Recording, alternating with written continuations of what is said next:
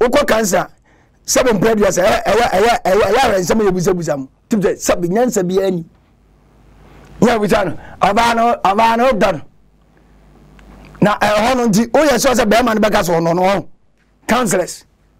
Oh, yes, was a bearman back us or no. Near was a barn. Bearman worked done. Jimmy Simpson, ya. Who do you want to be your platform? So, Antonio, hey, one woman, sister. Do you know the character of that person? May car somewhere you are training probably our team is here. And in two more crown, Nero and Kodia, any of papa, any bonnet in the idea says you are. What sister not kwa? Look at the voice. Ekuta sister. Obuna kunu. Eku mewu. Asofo be ana tiamu kakra, ana tiawo, enya she, nyame beye, sister. Nya sana nyame ya bio. Enya sana nyame ya na ade wo be wu. Enipa wu. Enipa ni wu na mane wa wariyam. Asofo de asisa ntuma mi ntimi nka. Ogru pasa wariya no. Ogru obaso afa oto. Odene be ma kwase oto abra. Wase kwanta ha. Yese de nyame akabo mu ni kwase bibi titim. Enti opasa wafa uturu mu a. Opasa turu mu ni titi awale nim. Sorry for amane fa to na tell wariya no so na wa kun. Keep watching. Move on to Lordson TV. Keep watching. Don't change it. Keep watching. Don't change it. Keep watching. Don't change it. And one Lordson TV. Abusuya me mu akwaba eba Lordson TV so Nyankopon show media eye the worshipper menim se odomankoma oboso ni asase nti ohoye papa me so me hoye pa Nyankopon show se abre nyina wani egusu a wo hwe Lordson TV bomodin na abre nyina fu afidie na okasa mfoni no fato Lordson TV na obeye nsira subscribe to the channel na ade bia de betu bia no onsoso onsa atumi akabi Yankopon hira papa media ne the worshiper matran say de na meka o se ha construction for na boma chiridom nyasro ya kente papa anfi no bomoden na hu sa adwuma kofu se ope ba bi asidan a bomoden so be hu omo na omaboa ama onsoso no watimi anya dan papa na unso diuti ayeden atumu sanso na ope kente papa dia se de ne my own cameraman nyasro ya kente ajujini style fefe a ode te camera chi ma bibia atimi aye kama ho Eradin show ena aye ja soronko pepa chow me no ba bedin komo kakra na in fact eniema bi ekoso a ho se yanhwe na yamfa ne puma Sibra no yamfa nsi ba bia wo se yampe ne poma sibra ebe ha adwen papa akoso a yewo enkrofo bebrebe a mepacho tie mi se enei se awurade besensen wiem na oka se aware obi akobia pacho tie mi o so yo ba so ye hwan yo utimi jai san utimi jaware na utimi no a hona nka be hu se asofo bishop cardinal reverend doctor for omu ja aware pacho wutie mi tim na te ne pa enema bia koso na asefem ade we ebre bi esi ebre bi dui na osofo bia amse no wo US ona na ire osofo itimi bia na no ka se mekume yire pacho tenie asema make an no ho don't get me wrong na emfa o spirituality and your holiness emasem we hu emfa o spirituality and your holiness emasem we hu tinati ni papa nipa bebre huna mane ewa wariem nanka ware enya ntoko aware enya boxing bo pato tinati ni aware yo entiase ne odo sofri man homre so na mekume yire okama ni nua bema oba ni nua bema krate oh yes nyahwe trawosa nyahwe trawosa one day so fu chituo obai bitrim okuna to atwene no matter how I emra ebedi no bia no abusuan hwerade abusuan ahwerade emma ahwerade asema meke koma yenuanum counselors ani asofo binum epato munchena muncheni yi we all know say everybody say otan awariguo ochi eyene time it is true biblically awariguo aya wade achi wade epato tenateni yi but everybody yaka suppression everybody nchi enya awariguo epato tenateni yi se asema ba me ne meire nchem nasi kantwe ye trate me si ye bekume aware na mete won ebro na meire di kume ebro na mikru di kume tieni ye pa ebro na ye di kume na me counselor na me sofu so tira wona ye ne kakra no nyasa na tie aware na duru baabi na sesutu kodani bibia e wose ba ma koni fie na oba nso koni fie enya wariguo patotenie enya wari jaye oba koni fie kakra ba ma koni fie kakra na asam no yetena wo siesie yeka because abusuam na akofa oba ni free he abusuam na akoware ba ma no etise aware ni mo no se ensem bia ba me pacho abufour ni yema oba ntra ware ase ene yema ba ma ntra ware ase yesiesia ware no abrabufour na de ose abani e waso oba fani ni yema koni fie ba ma so ekoni fie tie na ya kama ntiase ye atuma ansa na ya sadu ma back ma hwe video bi won na me rua ho papa me rua ho ye me pese ya hwe video ne eba ena me video me na akire ya video no ba wona we sa video yi papa yi show ona na yire hwa akora oma wono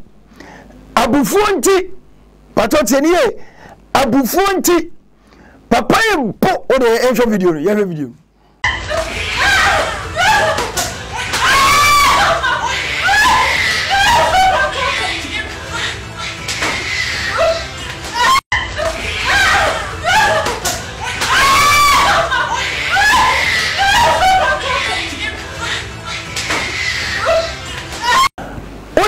a video yi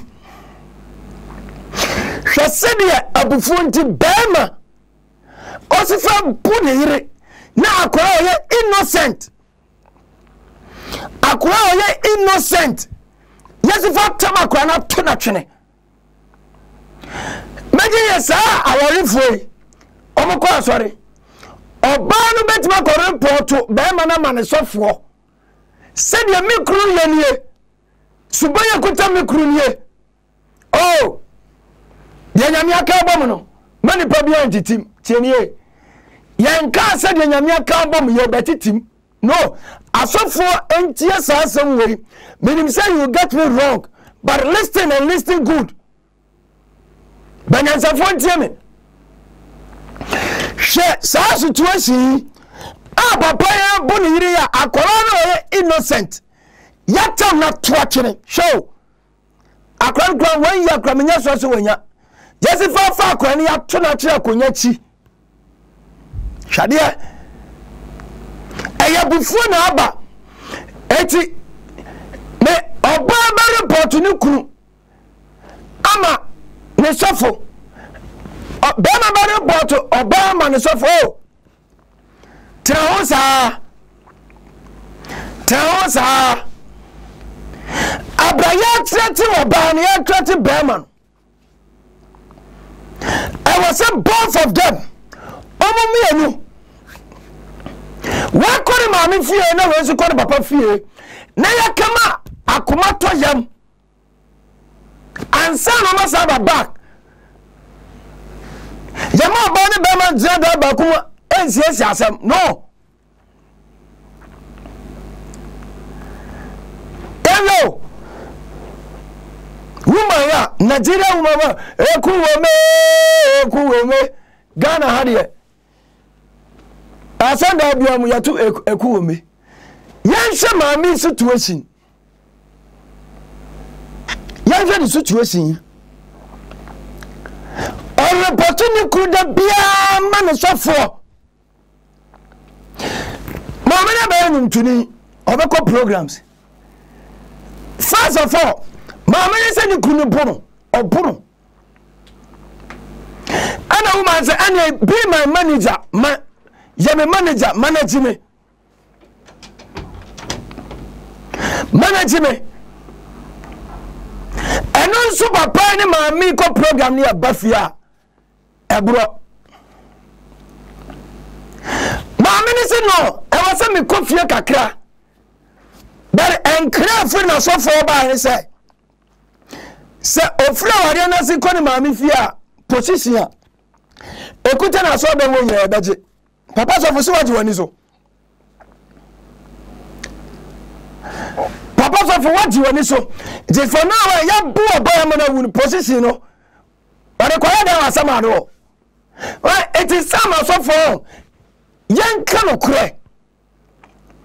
menka sa wali jaye menka sa wali guo ye eye wadi tan eye wadi atiwade na mo situation bi wo ho ma yan handle no with care yan handle situation no with care yan handle that situation no with care bese video ya che ya papa bo ne yiri ya o bo ne yiri tama kola to ne tutuni that's a suffer to me cut your bani say tina ho sa hwe se de be ma si fa bo ne yiri bono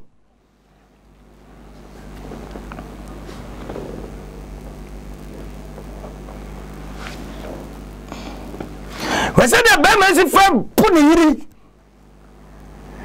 enye mama kwa na bomo e ma no so bo mama ni bia na jo kan tiri che no bono be ma ntimi nkasa awari fo ntem na mo ntani ye mo afa na mo kwara nso mo fa mentum tirim marriage ay understanding marriage da bia me kasa omo mde odo uru awari mu no omo mde odo uru awari mu no awari ntimi nyina because love uru awari mu odo kita one side odo eye bema edia odo nya oba dia o tiemie odo enya oba dia oba ntimi no bema da enti bema listen to me so oba ka so odo oboa bema oba ka so do no wutie ye kono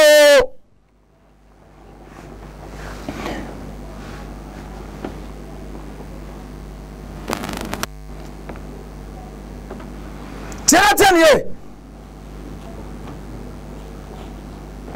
mese sa oba ka se wodora beme eyatro oba dia humility ahobrase na bema do nti ye mema na odo kuta ye enti oba tie adabanza odo trofru hukrumu no jame ti asema me ka to ni ye me say don't bring yourself and me can say and for holiness and your spirituality ni ma yan kan ko fa jenipa men ka say wani jaye ye ana men ka say awani guo ye no yeah we all know said the radia kebom ni kwa say ni patitim suppression ni kwa say ni patim but the radizo can't tell Bema say kona kobo here and aba kona kobo kunu Bema man here me sit down with Oyerepa say I love you oba bia ni do oba bia no odo oba bia no odo nya oba dia ti da oba nso beja awobrasia wo abafu odo pe bema kola yumpa wa kola na shame because bibiba ada dalila ka say odo samse pa ni ajucha samse trimi Jalina bia na no ka samse unim sam do hey isi wo baka so dawa na dwumbone abantrim when I'm come to from Adam regime love belongs to man odonya obadia oba bia no betima do no way odoya me madia e madia ye awbrasia na ye me ma so yadomo enti da oba beja awbrasia ka se mi wura me do no wa we odi aduro bagu awie no mo owu Tene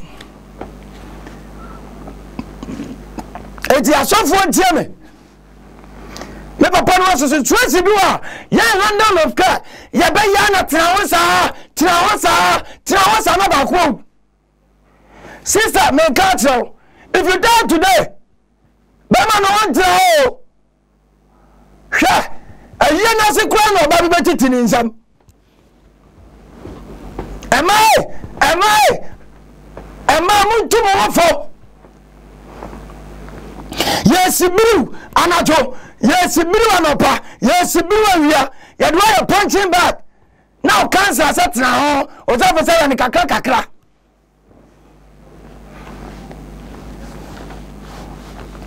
who told you that sorry adao o promoting in someone so say king kana wo say empire bia no about tie etu bonifata bia no wasra e wani betie sori kwa ofie amada mo binya say kakra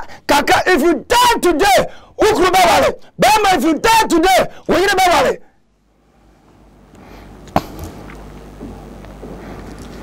aso for counselors yanka no kure situation no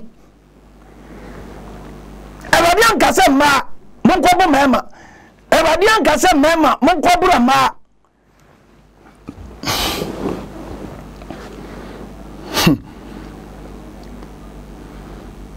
In the Ephesians chapter 5 verse number 25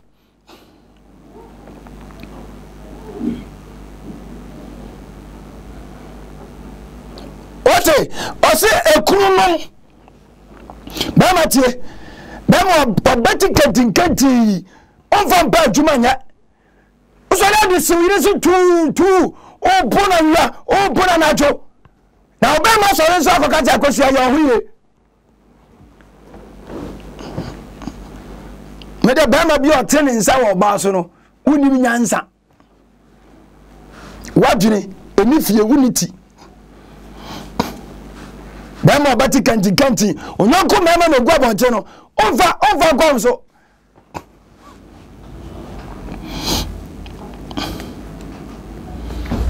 Ephesians chapter 5 verse number 25 Ose ekrunom monno moyerenom se de Kristo nso do asafo no wankasa ekrunom monkobo moyerenom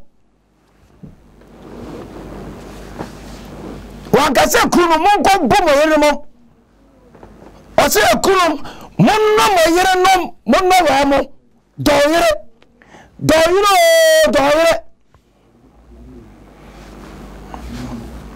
Oba wutie me so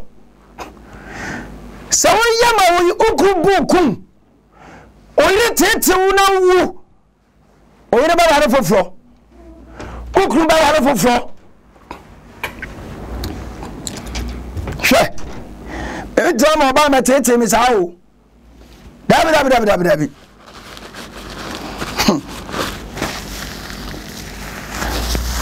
we need to be back to me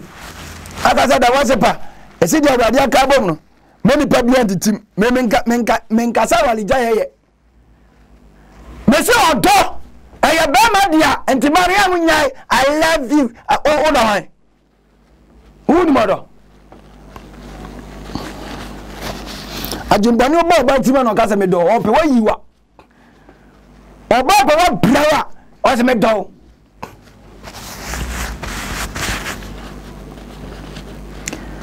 eti asofo no bi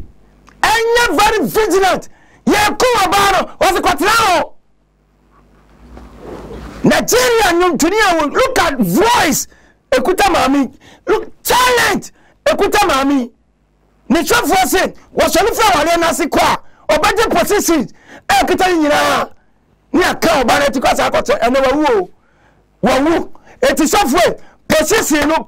no ekoi asofo etira bia ye too spiritual dodo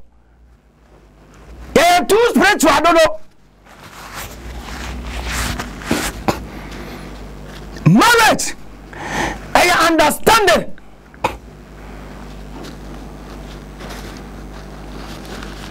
okunum monno moyerenom okunum monno homo nyame akase mo nkopo enti oba by the time I onklu be sole ho wo bu tu sorry free ho nyame akase o na bo your rules and the regulations ewa wariem bema busu obey sorry free wo ko obusu afie me ka se jaware no sorry free wo ko obusu afie se bema na mo de oba che ma ware no wan fa man Kofi say wo kodo me obo me monyim na mo fa bu se me fra busuam na yan ko bu sa de tie obo wo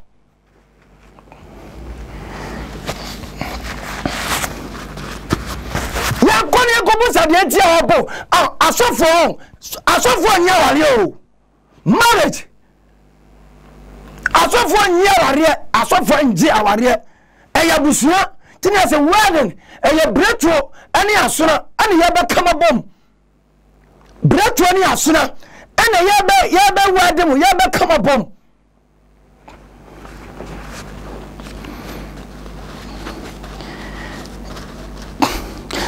minim so be kotu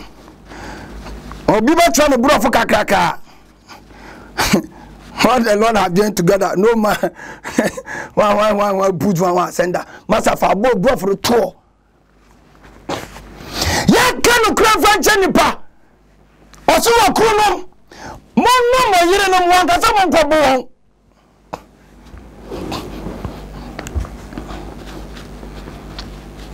ya ka obati esemotuom ni ebon se dondom but your body is some ni your body say gong that's all sister run for your life run ekuo me na awu no ekuo me nyame mfia odi ama no na nsoen enso be ma twaso me say be ma den wa twaso wa cut in short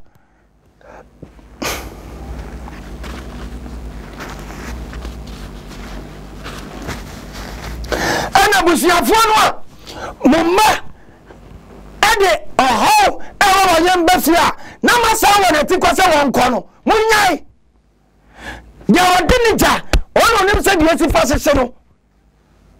ma we amoba hire japade ma hwe ya amoba hire japade hwe voice kuta mamia nukura bura mana wi Nigeria ni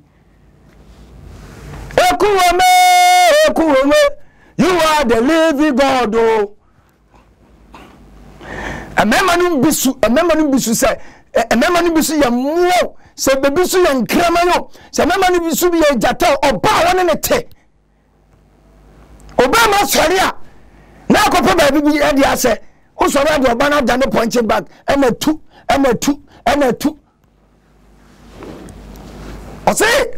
don't you go so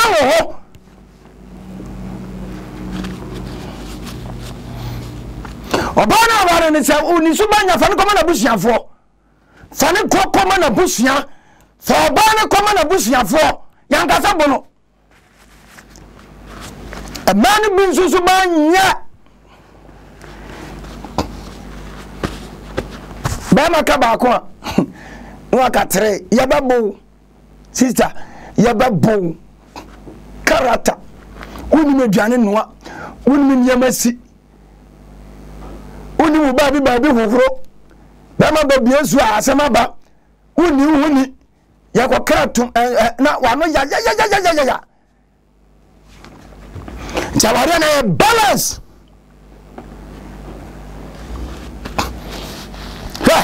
me kachira mere oh yes me kachira mere say mama ma wale for 13 years ni so fu bi ngura ma wale mu da never dabi atohe me kachira no say me yire mama eyeyemie no na ye bebobra me sofo nka ho me mama nka ho me papa nka ho na ya ba no eyeyemie no na ye betina da ba kum me dwa me ho a wadwa ho ye wasa wa me ho bia ho ye wa ho so ho bia ma ho tie me sawo ya ma bia na me se me mfa nche wa nya me mama aba Kofi na ba na me be chewo yeah bema bia na ire na de ade so bi na fra bonti be pacho ansa no dia chane unso wale kwotira fie onya mature odu ba bia wasa ware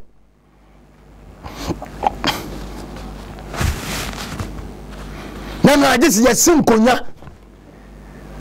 nanu achisa ye be kan je be ma se me mfa nche oba se me mfa nche ne yesin nyaba yesori ani dia wale agosisi ante na so ono ni mawale ono gwa na wale agu tia ye kokro ya ware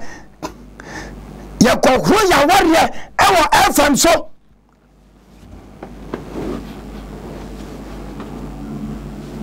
otia se manage understanding otia se ewo se ya tia ho ase be ma tu kura se oba te wo yira se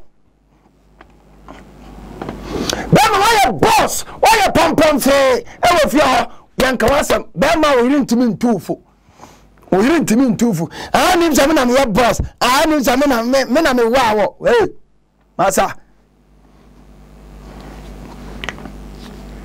bema bi otimi di ni aba kro twa na yire mpo ara no wale ni aba bona ko wa ni nsaso ebi ni wabusiam sare nsaso wabusiam a enka won sa na ho enko wa no o wale ni aba enyeye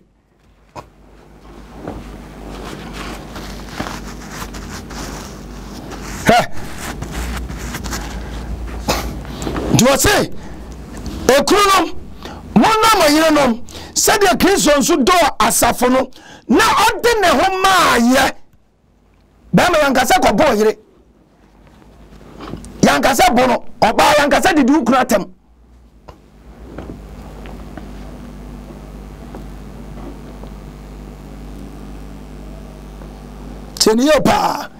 teniye oba yankasa ko didi ukura tem ba ma yankasa ko boyire oba tiemie Ephesians chapter 5 verse number 22 ose ayirenom momra ma ho ase mamu aramu krunom samo yama awade efisa okru ye ayiriti sakrisonzi ya asafuniti no na one ni pedi oni nyina aje nkwa na sadi asafunu bra ne ho ase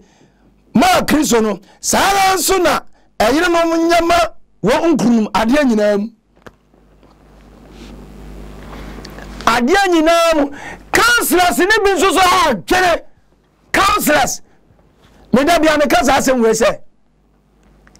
enya ya babale na ekọ counsel never asofo ni ntemi no ntemi ye nya ya babale a ene ekọ counsel amen kan sa me na be so counsel enya babale na ekọ counsel because ma hu oba mani gye no ho ne to sisi ho eniema ya me fe a sister hu akono ne hu twa na dwuma bie ya study ho for somewhere ebesi aware enya ho ne ye bekọ cancel because that time no odon ye adwuma me dono and at that time so no so bra ne ho asem ma me ye pese ya wale ntino oba na kofo ma me and me so ma dono me asem me ka bi me say ba ma da oba beka so dono dwane how the oba test I love you now I phone it and I say hey what Jimmy o ko Jimmy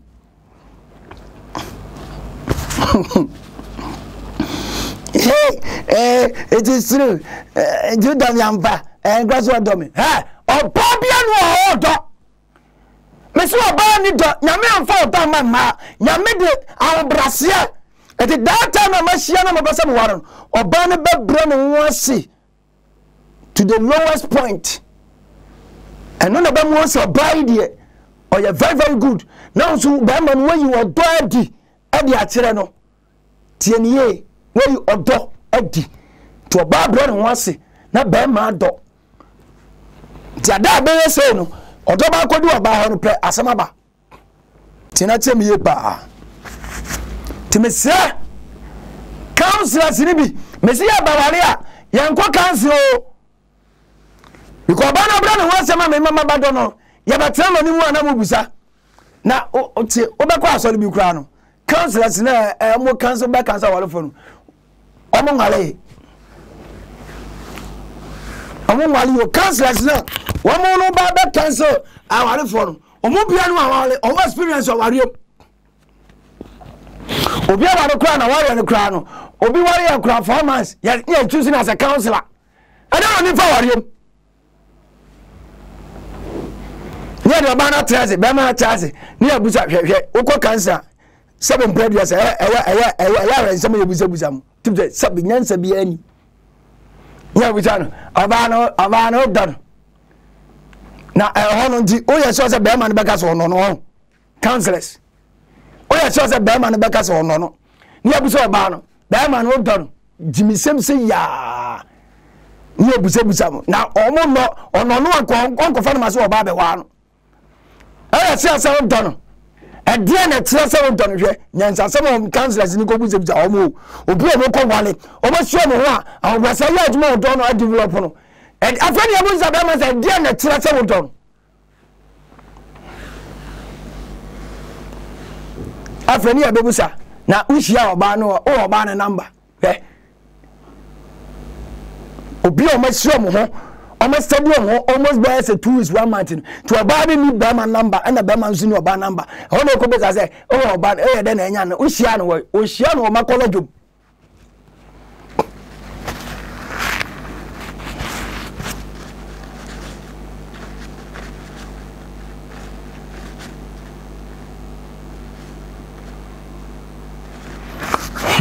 Good idea, Kofi. And some of Asafwe, counselors, Mamma, Pia Mana to talk, sir. Dear counsel, a friend of your which I say, yes, and so cousin Jay. I am in your room. Now, I'm saying, maybe your counselor, or can't tell me, control your mamma, come 100. Me pay about no bands of control my mamma, come me do them to a panto and cost some. Tell me 2 months, Manuel. One penny was me problem for people to baby. A 2 times there, young so problem. Not me call almost Michelle Lenzo Munjai. My wife for 13 years, no. Obian drama while you mundi my wali some da. Bama also and Koware, Oba also and Koware, and Yadia Senseska, and Mamma be a monsters. Mamma be a monsters.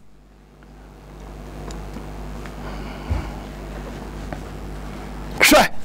Udo you be your platform so Autonomous, hey, one woman, sister. Do you know the character of that person? May car somewhere they are changing probably our team is here. And in 2 more crown, Nero and Quadia, any other papa, any bonnet in the idea says you. Tienye, and every pastor biano, okuta 2 characters. I thought for the 9 kind of crap. Ah, so be famous. I was also there this time. What 2 and yes, I saw for you. I saw for him be a dalega. Chia. I would then say, you'll be a baker. And fast all is a can share Solomon. What did this kind of go? I did go. The to town your cars. I saw by a yaku and found Konaku. So was all Bana Koyed Manafabera Asolin. When my departure about my departure to Bazam Trust. Modiamon Cajun such as a Muchinipa, Modiamon Pese, a Cajun such as a Machim. You have one person by Mobile Satra. What does ye? My 30 years in me from Bosumo. What does ye? Sir, Mammy Cassa, someone from Jenny Passa. Someone to me in town for Woodia and Mario and Corane. What sister na kunu kwa? Look at the voice. Ekuta sister. Wabuna kunu ekuwa mewu. Asofo bia na tiamu kakra ena tiawo enya se nyame beye sister. Nya sana nyame ya bio. Enya sana nyame ya na bio wo bewu.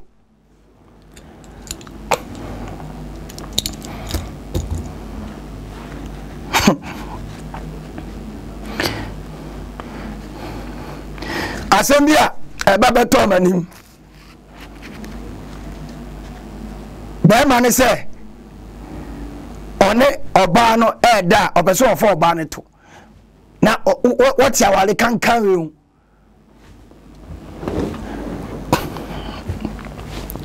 asama dunia ya yibi abia mo sister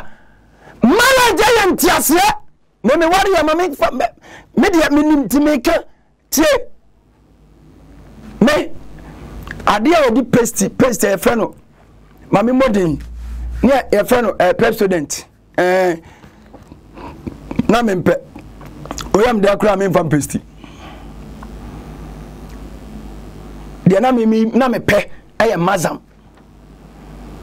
mzuna akra ze akra hu biu me wari wie ye me ire pe president ana me so pe mazam hwede ye besi wo fie hoy me ire nya na dwen se president no ja yusu ana me so nya ma dwen se me ja mazam ni yusu enti president no na ebeto me mazam no na ebeto me ya nwere future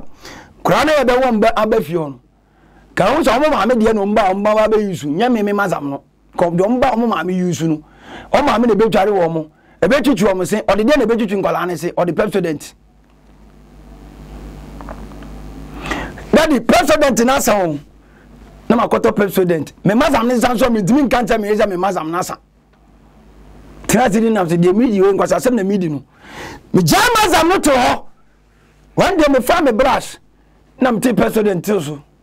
me nya mani ma de twi me si ade tia ma the phone day me the president ne twi me se my use president be pim ne understanding aba and now ama yam fa wonya twene na yam mo ba ma emema emani bi so pum mema na najo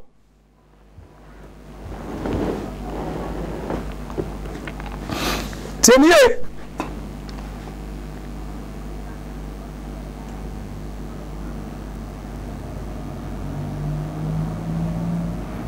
temiye pa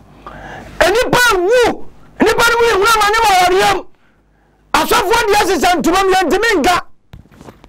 ko esa sofo bi pona ira najo sofo ma mi sofo ni so najo me so dia tana kotu me dia nyamia ka bomu no me ni pa bi antitim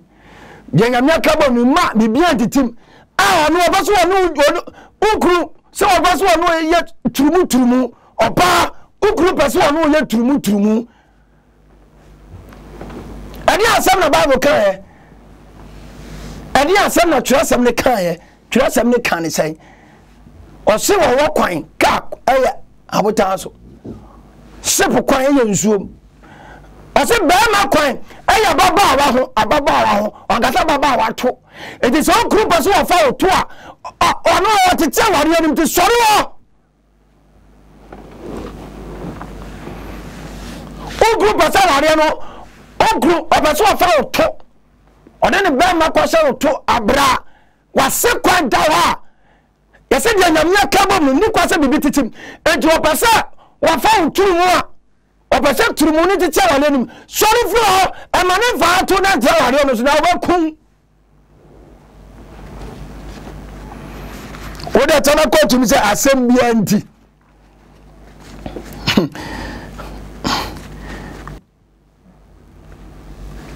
oyere ase wɔ hɔ se mepɛ wo to ɔbɔdam ebi ni dan na apɛ hwɛ voice ekuta maame no hwɛ voice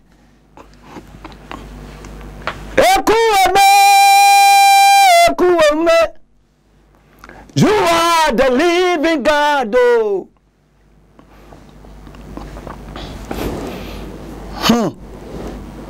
tienete ni yepa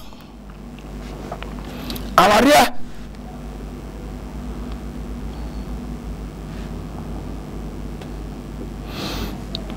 Ephesians chapter 5 verse number 28 ɔsɛ Saran so na ɛsɛ okuru sɛ ɔdɔ wɔn ara wɔn yerenom wankasa mo nkɔbo wɔn mo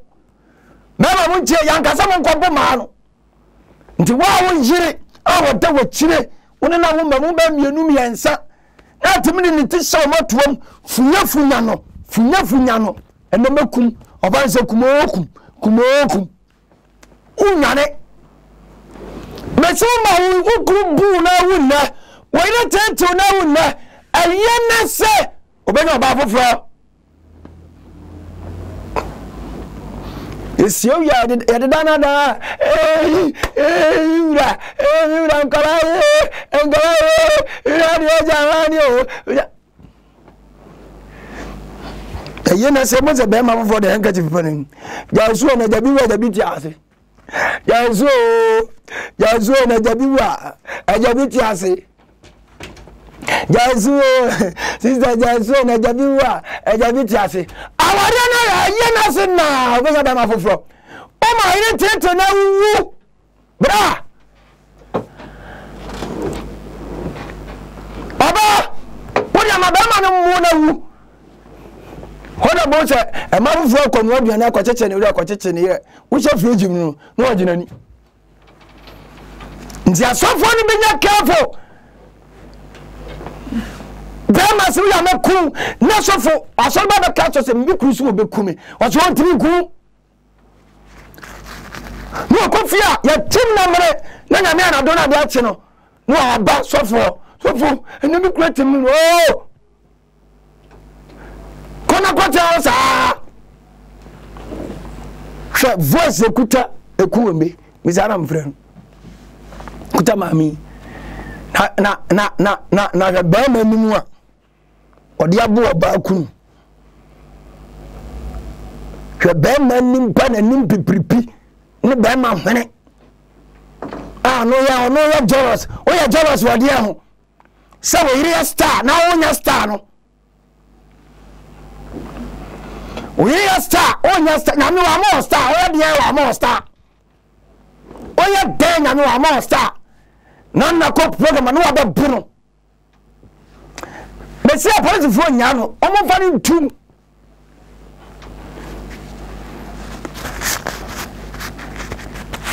marriage edi ni polo be ko sem be ko bu nsam jim timo cancer sina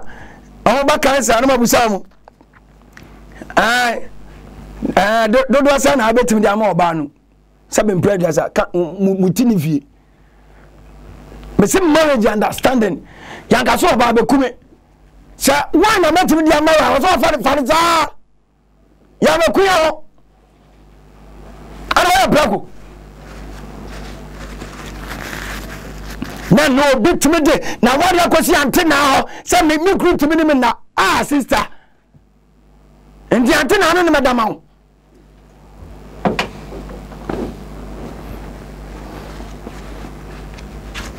mo sori a mo de totoi ni nam saa ehu ni wura na abre akwasi wuram bie na kwami wuram na ya nkoba mate ni truck driver na truck driver ni mate timi kraso ho anyume na pakeka no mate ni de wo ko ehu ni wura na abre afesi ama ba kwa me ninye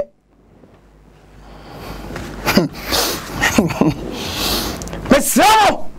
awaria ni awaria enjoyable also ba ma okru said yese ba ma nso ma oyire said yese ba ma yankasa ko bo oyire oba yankasa ko bo okru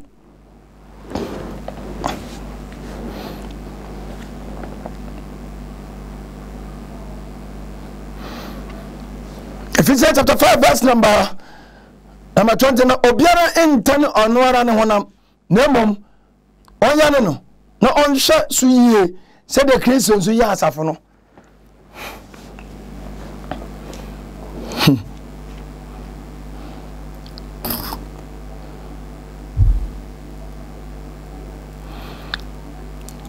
Colossians chapter 3 verse 19 Tiana bon asofo ni bia bon Colossians fongma temiensa ose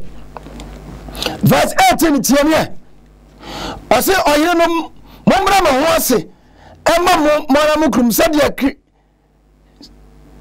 se awade mu tiemie ose oyire no mombra ma ho ase emma mukrum awade mu nti be man ka so be fa wuturu mu a enya awade mu mpre sorry bro no so one pet na anu obedia obey run for your life seven brothers kotienya trumudia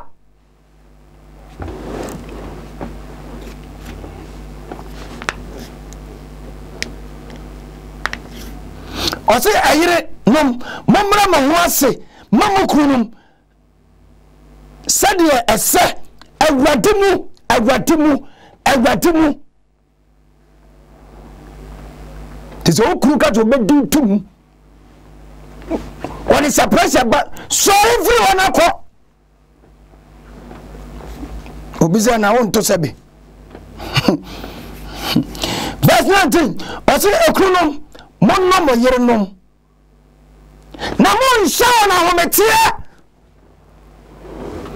bana utiere ose okrunom Colossians chapter 3 verse number 19 ose okrunom monno mo yena mon sha na hometie eti papa sofo be ma ni so ba na hometie o se na hometie o tim na mere o man fifrete no o se na hometie no baka te papa sofo say kwatra won sa bra bible say okrunom mon sha mo yere na hometie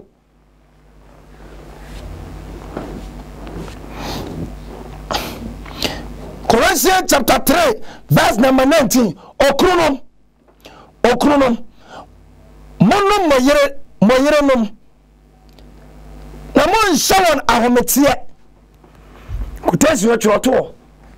mediane da worshiper me kanya nsasem fantie mema num bi na mema num bi abodam dam mema biti mu ehwewom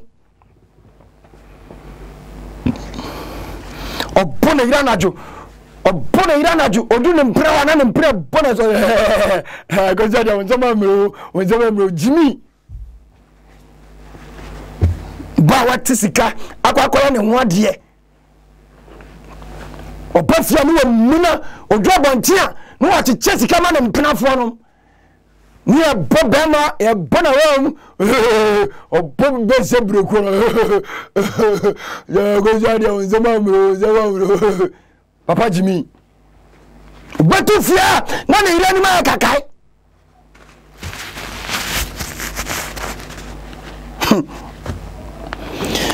Colossians chapter 3 verse number 19 oti akunom mon na mo ire nom ta mon shawon ahometie en shawo ire ahometie o en shara ahometie nyasa na awurade kan nti oba se wo kru sha amete a sori firi ho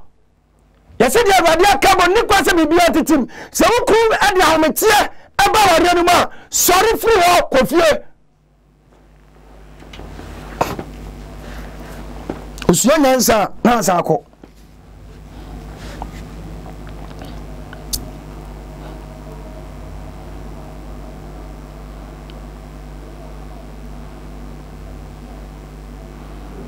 First Timothy chapter 5.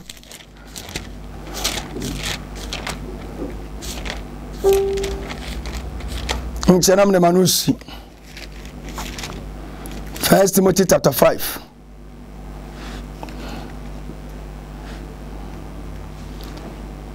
Verse 8.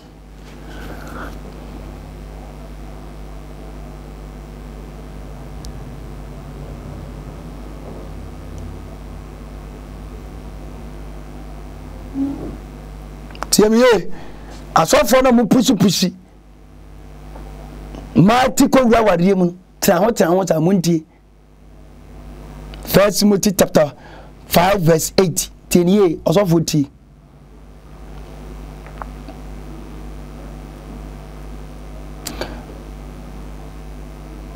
ose na se obi nhwe ono ara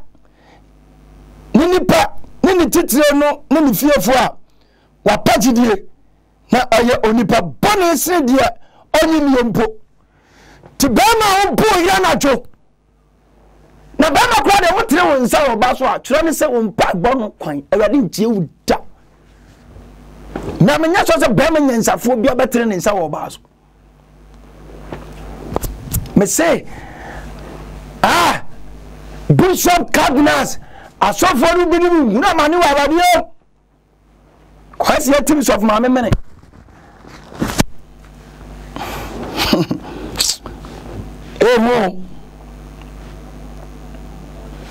in the Proverbs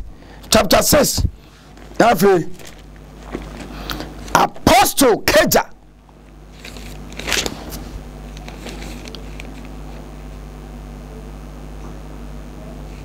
Proverbs chapter 6 verse 15.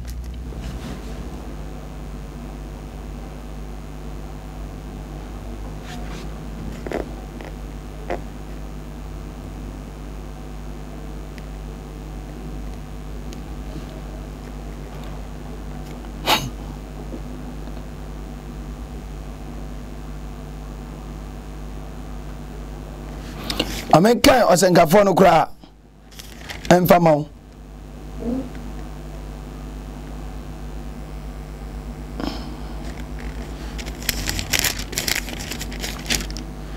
Ecclesiastes 9:9 tie bama tie mie bama tie bama obo yiri tie oba obu ku tie ni he Ecclesiastes 9:9 ene wo yiri a wo do no ntina se ne won kwa hoho na ode ama wo owiase ni nyina bama tie o bama tie ayatwa semo ene wo yiri a wo do no ntina ase ene won kwa hoho na ode ama wo owiase nyina wo huhudie na nyina ene wo chafa enkwa yine wo bre a obre owiase anumu yankasa bono yankasa bon yire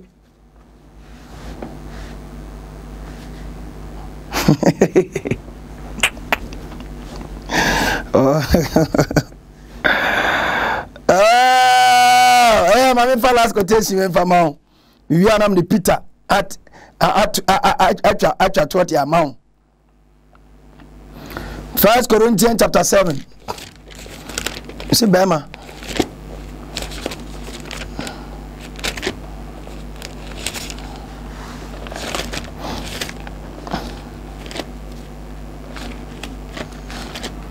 Ekume, you are the living God.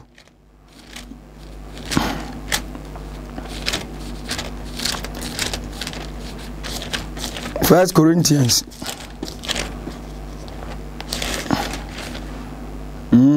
1 Corinthians chapter 7.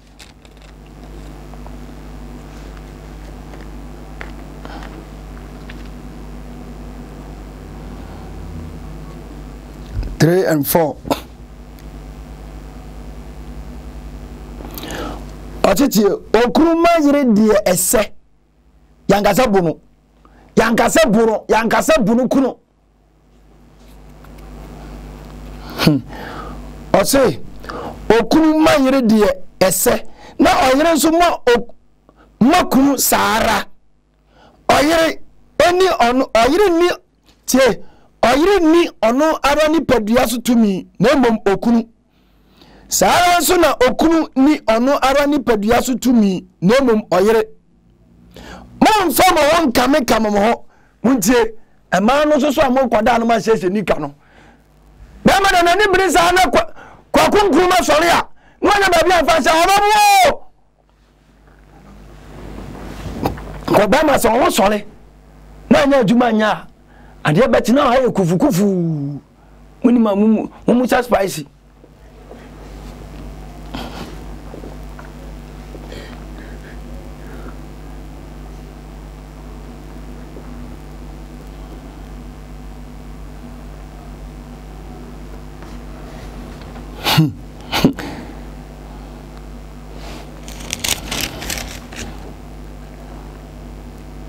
Verse number 33. E kana fe be de manuasi.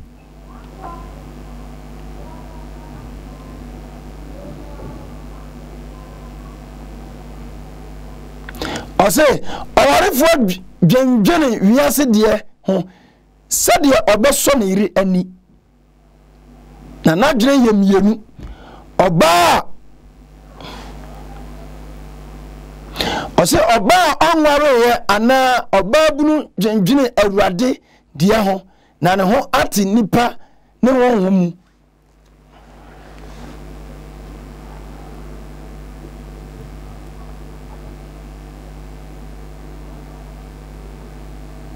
abusia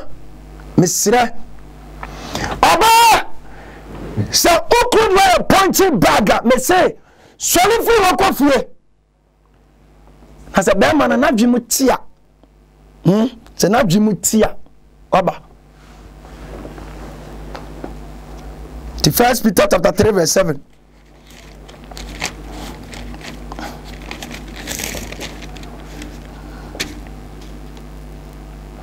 1 Peter 3:7 osi okunum moni wontra nimdie mu sara tie yankase koboyire yankase bunu yankase kobono sofo bo ya najo nimtuni bo ya najo osi okunum we moni wontra tie okunum oh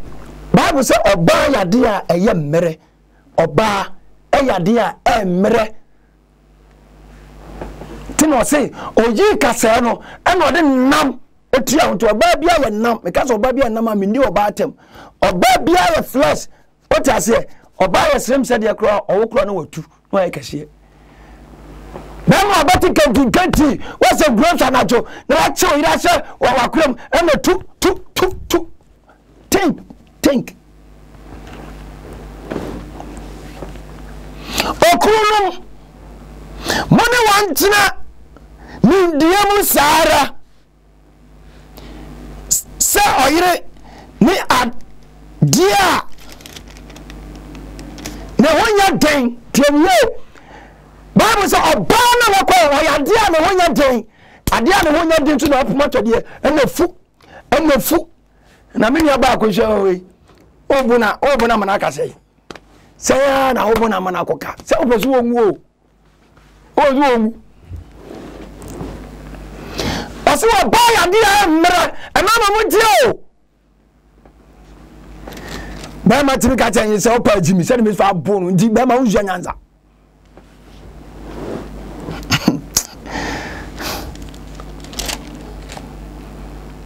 okunum money wantina tie oba na nkofa no no twere se wo yade a emmere Entino okunum mone wantina nindie mu sara enti me pacho bema waju mu no yankoware yesi ni oba ni tewa nindie knowledge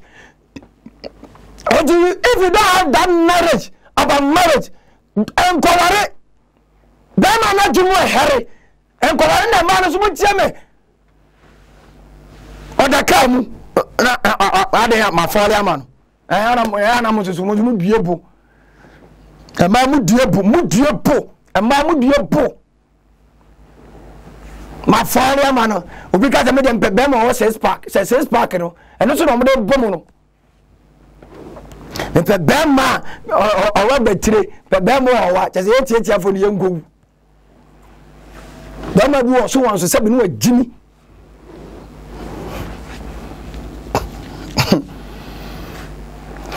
First Peter chapter 3 verse number 8 Osi okunume money wantina nimdiam etibema if you don't have knowledge of marriage don't go and marry na dem bro for naba what do you mean ankware because Bible say ma wa ho mete and ma eyadia eyemre that's why Lucifer to me dada oba no the trend say oba yadia emre nti wo bema a we tire of the house no and then ntawo dia nimdie marriage bema udrufia no muna bema memuna udwa nti sese trend mpranfo bema jimi oni ne yire kra di agro na ne yire nsa efa na so kakra bi umuade on aton zaba me so odu ne mpinafo a odu ne mpinafo hode a etu ati sei na eti ba machi na obaba grade di omodu bedu fena na yire ni di agro kakra bi ba ma ba Manasseh oba Manasseh Atsu okunum azama kotas makota kotu verse 3 First Peter 3:7 Atsu okunum asade okunum money one intina nimdiem sara sa oyire ni ade a ne honya den muni wonni tie bema osi muni woni oyire ade a ne honya den muni woni wankase yankobo won teniye muni woni na muni woni sa wo ho sa wo nso ne moye nkwa adom no adidifo bi na mompa bo kwan ansi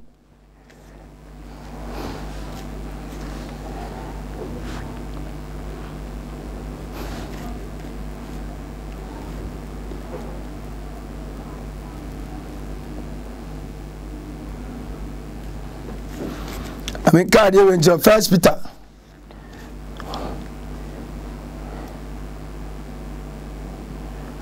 (3:2)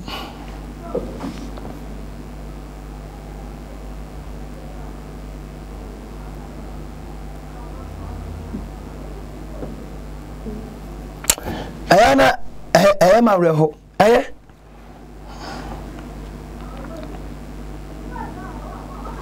intime last quotation de ma Ephesians chapter 5 ekuwe me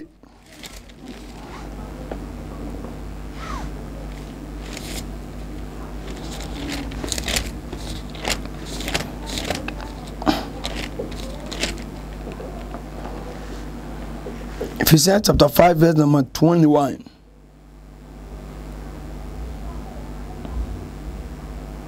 Tio awarefo amohwe me ose momra mo ho ase ma mo ho Kristo suro mu awade se ni pa bia median eye the worshipper me ka wo se higher Lordson TV. Yanko Ponchirao. That's an Ebishia Macro. Mama Wakwa Baba, Waha Construction Company Limited. Aha, you use modern cost-effective building technologies to build state-of-the-art facilities. And yes, also provide separate ancillary services such as architectural drawings, landscaping, renovation, electrical installations, and repairs. Yeah, house management, plumbing, carpentry, masonry works, and the more come. Ebusia for Wawa Quintum, Mwana Wapida was done. I hear on a Kodanda, Makamfu Waha Construction Company Limited. It's a month. The Denbiara PDC Biara saw you school done, chapel done, restaurant. From a Waha Construction Company Limited. Nantumada, who be seen the Kamadamo, Sapeda Washaduma, Oboshadamo, Capimabra, Ababa, Apache Wodan. So we're going to Manasseh PDC Wooden was Central Region, Ashanti Region, Western Region, Greater Accra, Ghana Babyara. When you're in the contact one, Kululu Biani, Waha Construction Company Limited, Woko Yarati, what Denbiara PDC Biara on your problem. Now, yeah, repairs is so. Any able staffs in Woho 24/7. Time being here when Biara, a Frawana, I bet you do. Waha Construction Company Limited, Cape Coast, Kakumdo, Abrajukwa Road, Denodo, Waben Kakum, MA Basic School, Abrosano Biana, our first floor, a bit my from 055-026-8598. Email wahaconstructionlimited@gmail.com. Social media handles: Instagram, Twitter, and LinkedIn on Waha Construction Limited, and Waha Ghana on Facebook. Visit one website www.wahaconstruction.com. Waha Construction, no job too big, no job too small.